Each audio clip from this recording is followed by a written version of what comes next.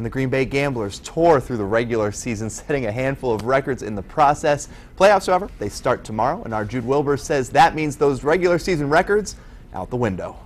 Our goal all season has been the Clark Cup. The Gamblers will certainly be familiar with their opponent. They played the Phantoms 5 times in the final 8 games of the regular season. I think there's a very good feel on who they're going to be, especially with this special team, so there won't be any mystery. They've got some difference makers up front. Those guys can beat you by themselves. We kind of play the same style as they do. We're just play it harder.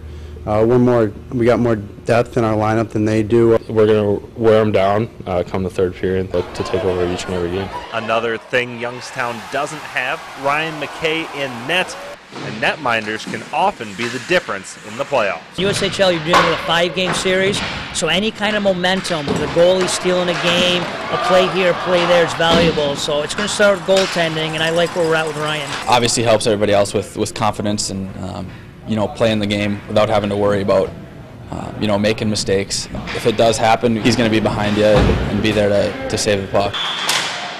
Along with having the league's best record, the Gamblers earn home ice advantage throughout the playoffs, and playing here at the Resch Center is like having a built-in power play. It's a lot more relaxing than playing in front of the great fans in Green Bay. They're the best fan base in the league by far, and we're happy to have them on our side. Every single shift, that you have that energy and stuff that people pushing you, and it's a unreal experience to have them screaming and all that kind of stuff to keep you going.